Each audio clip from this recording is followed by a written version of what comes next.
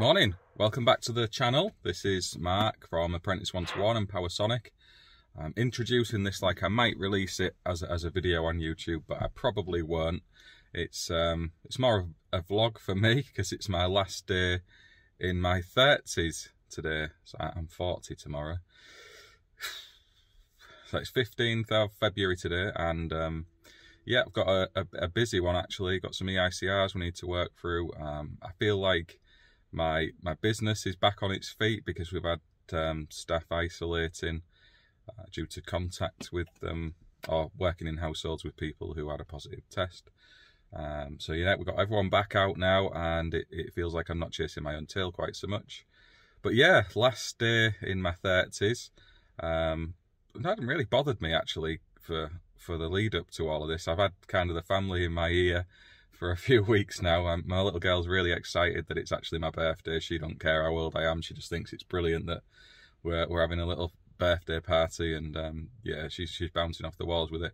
Some of my older children are telling me how that's the peak of the hill reached now, and it's a fast decline to death in the next few years. So that's really positive and encouraging of them. You know, fantastic. When your family are like that, who needs enemies, eh? So, so there is that going on. You know, it's good banter, and yeah, I take it in the spirit it's intended. At least I hope that's how it's intended. But yeah, I wasn't really sure if it'd even bother me. It's just another day, isn't it? To be honest, so I'll wake up tomorrow just the same as I woke up today, or at least I hope I will. But yeah, I know there's a lot of people in the trades who worry about their age, because when you're doing physical hard work, there's only so much your body can give, isn't there? So you know, it's how long have I got left doing all of this out on site? Because I don't enjoy the management side of things, the office side of stuff. I like to be out doing the actual work, and it's good to see that there's still some older folk out there doing it. You know, it gives a bit of hope that it's possible. Maybe I need to get myself in a bit better shape so I can keep going with it. Maybe have another 20 years if I'm lucky. We'll see. But anyway, today it is an EICR first. I won't be able to shoot any video footage because I don't have permission. It's a letting agent we're working for, and they've made the arrangements with a tenant. So too many parties involved to try and get permission. But if there's any interesting faults that come up, I'll shoot some pictures. Just of the accessories or equipment that's damaged, and we can maybe have a go at doing some codes. Busy day myself today. I've got the YouTube live tonight after all the competitions we did with Apprentice 1-to-1 through the course of last week. So again, I don't know quite when I'm going to release this. I'll probably leave it a bit of time because I think we've had a bit of overexposure through the course of Apprentice 1-to-1's efforts with National Apprenticeship Week. You know, that in hindsight, it's a hard one for people because there's only so much content you can consume, and chucking the 4 things out like that all at once with 4 different competitions maybe wasn't the smartest move. But then we're not marketing social media experts. We're just trying to help in our small little way by passing on some equipment into apprentices' hands. And yeah, there's been a good number of views across the 4 episodes on YouTube. I think it's cleared 1,000, which I'm sure to a lot of the YouTube famous people is really bad, but to me, I'm quite pleased with that. That's pretty good. And the listening numbers on podcasting platforms as well, really good actually. So thanks to everyone who has gone over and checked them out and entered. And I shall announce those winners on a YouTube live, which I'm still not entirely sure how you can do. I tried to set it up on my phone last night, and it politely told me that I'm not YouTube famous enough to have that feature, so you can only do it on a laptop or desktop. So I need to get that set up. I've been told I've got to stay away from home this evening. I normally record Monday Club in my shed, as you'll all know, for those of you who tune into that over on the Electricians podcast with Sam, Nick and Amy. But yes, I'm not allowed in there. So I can't record Monday Club in the shed. I'm having to do it from work where the Wi-Fi's horrific. So I'm going to have to try and get something set up with a hotspot, I think, so I can stream the video reliably. And I also can't, I was going to, on the live video with YouTube, show the actual ZS value on my shed sockets to prove that the reading that was taken. I've realised I haven't recorded myself taking it, and I'm not going to be able to show it live because I can't be there. So people are just going to have to take my word for it, and we'll maybe release a video later on to show that I wasn't just making it up. So yeah, I've got my microwave meal with me. I can have that and record Monday Club later and tidy up the office, I suppose. I'll be able to go back home after that all finishes about 9:30. Yeah, so I presume they're planning maybe some sort of party in my shed, just for the 6 of us who live there, obviously. Unless it's some big, like, ruse and there's just nothing in there. They're making out that there is, and really it's just, you know, my shed how it always is, and I could have been sat in there doing Monday Club and they just want me to think they're up to something. That'd be disappointing. Anyway, I'll go and get on with doing this EICR, and I'll drop some pictures up and we'll maybe have a talk through them later on in the video. I might jump on throughout the course of this day and record a bit more on the old vlog as well. See how things are progressing, and if this ever makes it onto YouTube, who knows. But if it does, thank you for watching so far, and enjoy the rest of the video. Hi, welcome back, it's Mark, and I'm now at the office. I'm getting set to do a bit of tidying up because I've not been keeping on top of this very well while we've been short-staffed the last week or two. Before I get into talk about the EICR I've just been on with, I wanted to run through a few tools we've got, and thanks to Tools Down and Dan, because he sent us in some bits and pieces. So we've got these Fluke drivers, never seen these before, and until they turned up in a random box, so that was nice. We've got a couple of the large flatheads and a couple of the Phillips ones. They feel really nice, actually. I like them. It's like a softer rubberized handle.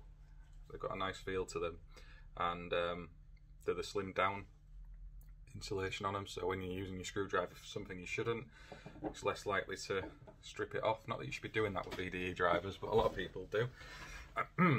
Myself included, from time to time, when you're frustrated in something and you're trying to get it done. He's also sent a cal card. Will's Electrics covered these. If you haven't, go and check out his channel. He was talking about them the other day, and these are brilliant for just making sure your meters measuring as you would expect. It's a nice little thing to be doing on a regular basis between calibrations, so I like those. One of my little tips, this is a screw fix special for the removable GU10 lamps, so this is getting your lamps in and out. Fantastic tool, especially when you've got big fat hands like me trying to get stupid little GU10s into light fittings. These are brilliant. They're just like with a phone holder in your car, same principle, sucks onto the lamp, you can insert it and twist it in, and it's a nice easy 10-second job instead of a 2-minute piss around throwing lights about the place and lamps all over the floor when you get annoyed like I often do. And then there's this from Weha. So these are the adjustable grips, and you'll see there they've got a little red release catch, so you can adjust the size, and once you set it, that's it. It doesn't slip out, so that's it stuck.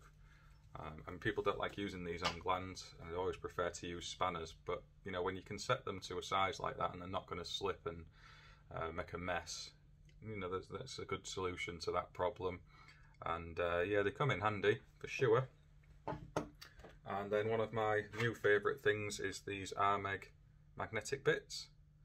So a few people have shown these on social media over the last few months. They've been out a while now. We've had them for quite some time, and Matthew raves about them. But you're not going to get a screw off the end of there once it's on. I've used the magnetising bits before. I've got a Makita one that works very well actually, but nothing like this. Once the screw's on, that's it. You're not even going to shake the thing off if you was trying to. You know, they're fantastic. So well worth looking into them if you've not seen them before. But getting back to the EICR I've just done, it was a little bit of an interesting one, and for a couple of reasons. Firstly, the earthing arrangement, it was set up as a TNS, but I know the house next door is TNCS, and I'll pop a picture up of the two earthing arrangements so you can see. So the property I was in today was TNS, and that'll be up there, and then the one next door is TNCS. So it shows how the arrangements from house to house down the same supply run can be different. You know, so that's an interesting one. And again, I'll show the measurements for ZE and the PSC, so you can see the difference that I was measuring, if there is a difference, and if it is actually a TNS arrangement. I mean, you can see at the point where it comes into the origin, but you know, just because it looks like that doesn't necessarily mean that's what you've actually got. So there's that one, and yeah, the consumer unit was under the stairs. It's a plastic board. Some of the holes in the top were beyond the allowable sizes, so as a little exercise, what would you code that? And again, I'll pop the pictures up there. Be nice to see a few people joining in, so if you are watching, have a go at it. There's no one going to be criticising you for getting it wrong or supposedly getting it wrong. It's all open to engineering judgment an opinion, and yeah, we can all have a little go at that one, me myself in the report, and I will show you that in a later video so we can see what I decided all of these things were. Again, there was a light upstairs in a bathroom where the fuse spare wasn't sat flush back to its back box.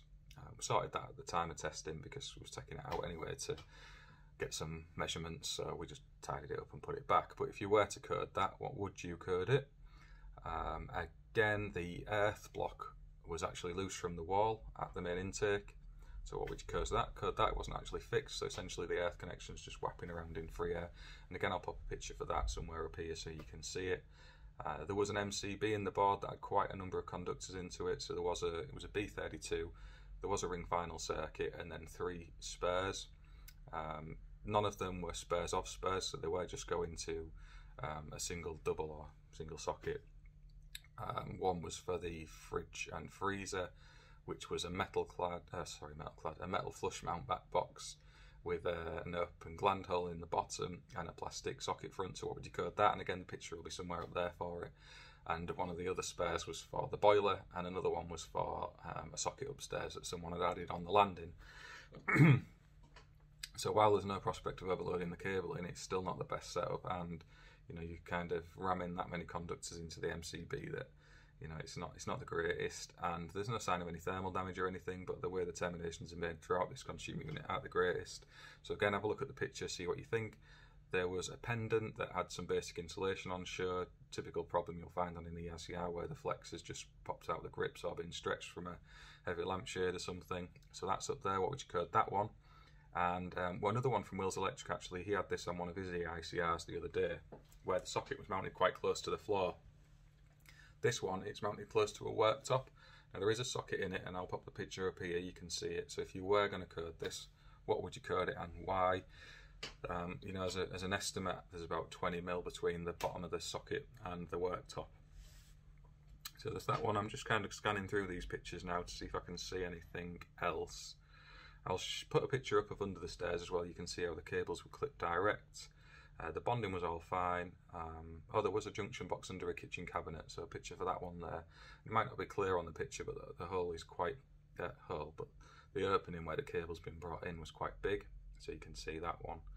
And yeah, other than that, it was a tidy-ish install for a rental property. There was nothing particularly horrific about it. At least we've got RCD protection there on every circuit. It was in good order. The accessories around the place were fine. Couldn't get loads of pictures because obviously this is someone's home, so I was just trying to get close-ups of some of the stuff in there, just electrical based, so we can have a little chat about it on this video. And yeah, I mentioned we did the EICR on the one next door. So the one next door was a new rewire maybe 5 years ago, and the head was TNCS. And if you look at the head on this one, it looks like a recent bit of work. So it's one of the grey heads, and next door it's a blacker older one. So I'm not quite sure exactly what's gone on there with the DNO, to be honest, on, you know, why they've got one set up like that and one set up like the other. I know it could be a different feed down this street. They're not all off the same cable. There's a car park the other side and a row of houses the other side. You don't know what they've done in the street leading up to each property. But it is interesting. So see what you think in the comments to that. I've got my own opinions on why it's like that, and you know, the possible changes that might have been made. So see what you guys think, and girls. And yeah, other than that, thanks for watching this video. I hope you all enjoyed Apprentice Week. This is my last 12 hours in my 30s now. To be honest, I'm normally quite excited about my birthday, but for some reason, because it's 40 and everyone's been making a big deal out of it, it's put me off a little bit. So yeah, it shouldn't really make any difference, should it? It's just another year. We're all just, you know, day to day. We, as humans, kind of invent these anniversaries of birth. So yeah, 40 years old in the morning. Let's see if I can produce some more interesting content in my 40s and get a few more subscribers and build this channel. Fingers crossed, and hope you enjoy the live tonight. I'm going to get tidied up so it doesn't look like a tip while I'm on YouTube live later. I might find some of my tools that are missing as well, because they all seem to get slung everywhere. I'm the worst for doing that when I get in and it's cold and wet like it has been. Just sling everything in and get home to the warm. So I've got some tidying up to do now, and get this EICR written up as well. So obviously I filled the main part of the reporting on site, but the observations I always like to sit down and think about rather than rushing them on site. So yeah, I'm going to sit and go through the observations section and schedule inspections now and get on with it. Otherwise, thank you for watching. Please like and subscribe to the channel. Give us a thumbs up or a thumbs down. Any comments are appreciated, good and bad. I'm always happy to chat with people and I'll try and reply to every single one. And have a brilliant week. See you all later.